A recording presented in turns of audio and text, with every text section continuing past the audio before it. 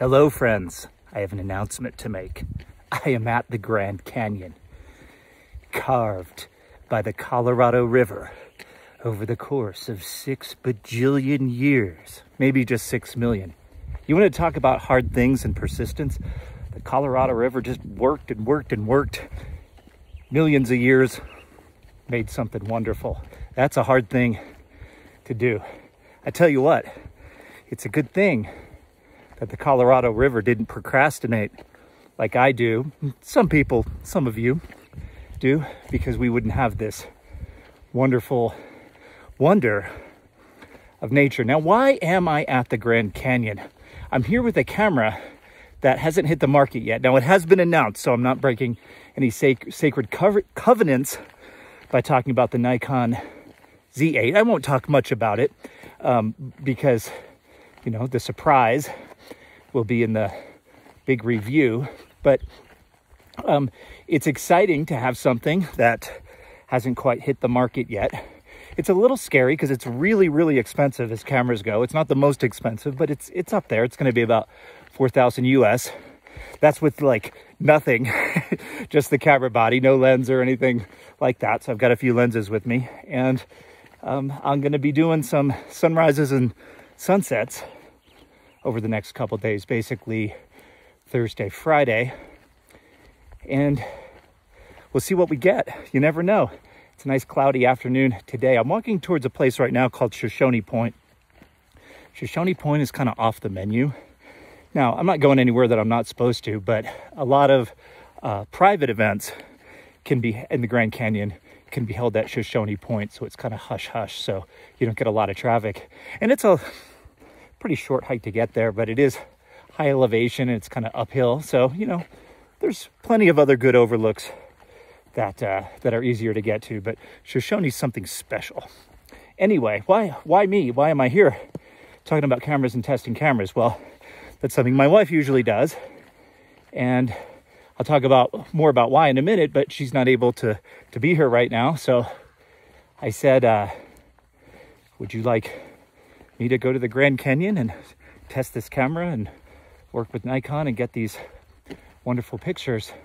And I said, no, I should stay home. I should care for you. She's having back surgery again on Monday.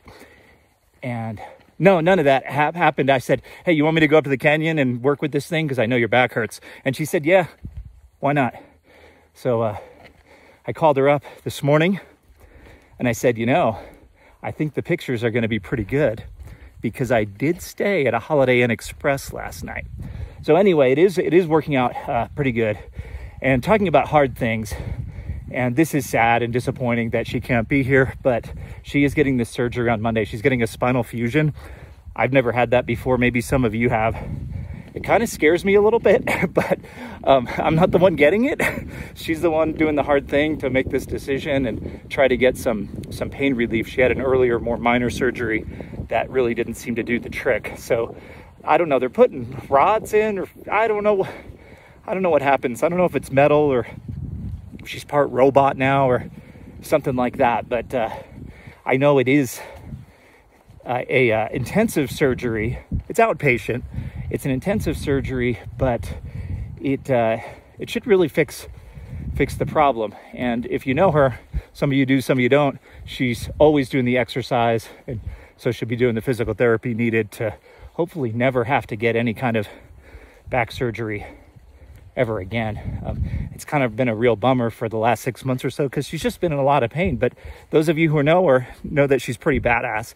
She's not going to let it get her down. She's going to get through the process, and she's going to get done with it and move on. And then she'll be here too. And I'll be like, hey, it's both of us. But right now it's just me. So anyway, I'm walking.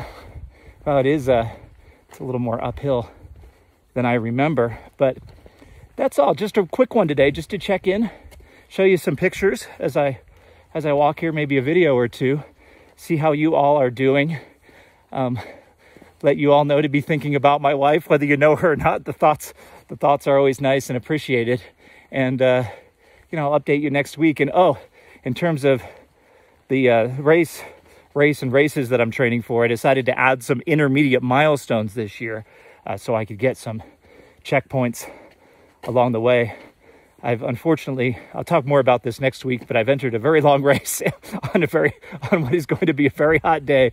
So there's going to be some planning required for that. And then that's part of the bigger plan of doing a very nice 250 miler next May with some help from my friends. So, all right, I'll leave it there. I'm going to go take some pictures, show them off to you guys, and we'll talk again soon.